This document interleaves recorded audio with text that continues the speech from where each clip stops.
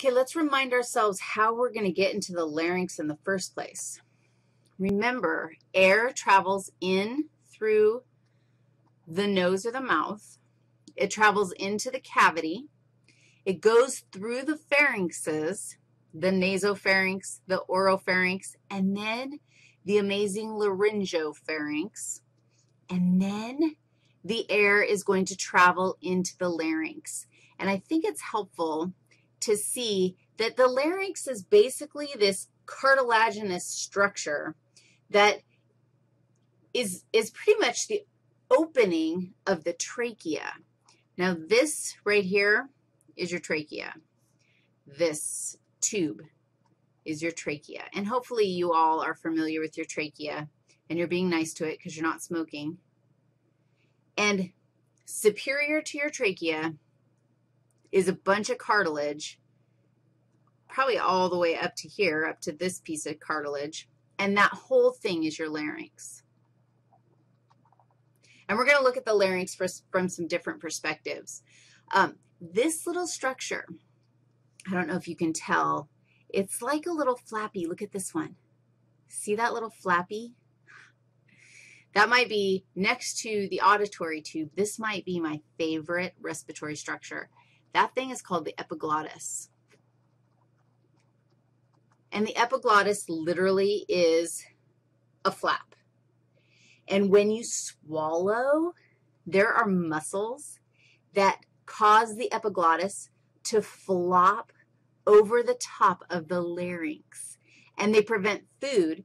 The epiglottis prevents food from entering your larynx and your trachea. What? That is so awesome. What a great setup. So here comes your food. Flop goes the epiglottis and blocks off the trachea, the larynx, so that food can't go down there. And instead, the only place that food can go is down my friendly esophagus. That's really handy and really nice. Now, the epiglottis is made out of cartilage. It's made out of an elastic cartilage, so it's a little bit floppy. And below, inferior to the epiglottis, are more cartilages that make up the larynx. It's your voice box. So we're going to look at how the larynx actually makes sound. And now I want you to see like how, this was my sagittal section, but I want you to see a different view of the larynx. Here's the larynx attached to lungs. And you can see that the larynx and the trachea, and then the trachea bifurcates into your lungs. Guess who that little guy is? That's your epiglottis. So let's look closer at the larynx, just the larynx. This is your larynx from the anterior perspective. I say that this whole thing is your larynx. What is this? That's not your larynx. That's your trachea. This is your larynx. But what's this? Who's that guy? That looks like a bone because it is. That's the hyoid bone, my friends. And it kind of floats up here posterior to your mandible, which is kind of random. It's actually attached to the biggest cartilage in your larynx, which is the thyroid cartilage. Thyroid cartilage. And the thyroid cartilage is attached. You can see kind of a ligament here. It's attached to another cartilage called the cricoid. Cricoid cartilage. And I feel like cricoid cartilage doesn't have an H in it, which is why I didn't put an H in it. If you look at it from the anterior surface, the thyroid cartilage has this bump on it right here. In fact, you can kind of see that bump. And that bump is called the laryngeal prominence. Laryngeal prominence. And guess what? The laryngeal prominence is your Adam's apple. Now, of course, on a quiz or an exam, if you say Adam's apple, the answer is wrong. You have to say the laryngeal prominence of the thyroid cartilage. for the most specific and fantastic answer. Or something else that I wanted to tell you. Okay, so look at the thyroid the larynx from the backside. From the backside, this is the cricoid cartilage. This is the thyroid cartilage. And then you can see these little guys, the little twangers. Oh, and they twang. These are called the arytenoid cartilages. Arytenoid. They're so annoying, but they're not. Well, they can be.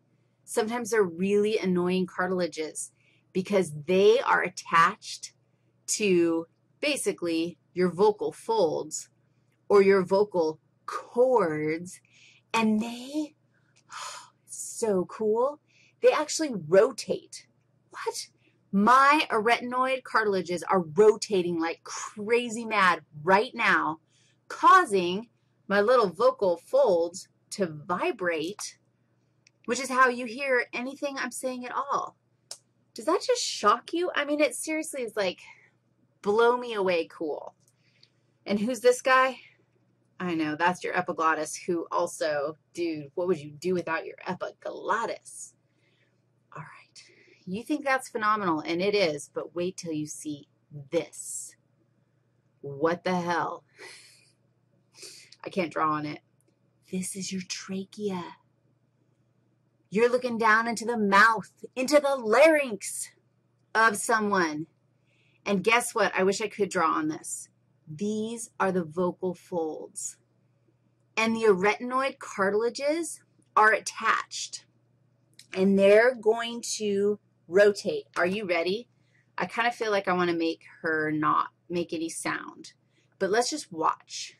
Okay, so this is called a laryngoscope. Seriously. And they do it with a strobe light. So they stick, I think they go through your nose and stick a camera down through your nasal cavity into your nasopharynx. This is an awesome external brain question. External brain laryngoscope. What are we going to go through first, and what are we actually going to look at? So you go through the nasopharynx, through the oropharynx, and probably hang out right about in the laryngopharynx and look down through the larynx and into the trachea. And when she opens her vocal folds, you can totally see the trachea and its little rings of cartilage in there.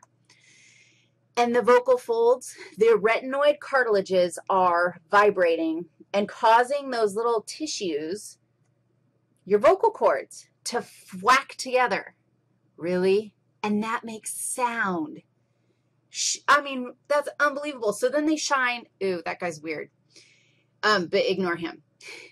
They shine a strobe light in there. Don't ignore him. There's come back. Came back. The strobe light is in there, and that's why it looks like that kind of slow motion. It's because the strobe light makes it so that it like controls what we can see and how fast we see it. The more, the longer the vocal folds, and I don't know which way it goes, but you can change your pitch by changing the length of those vocal folds. And do we even think about it? Do we even know how it works, like, ever, unless you take anatomy and watch that guy's, like, laryngoscope in some lady's larynx? It's so cool. All right, I'll try to relax.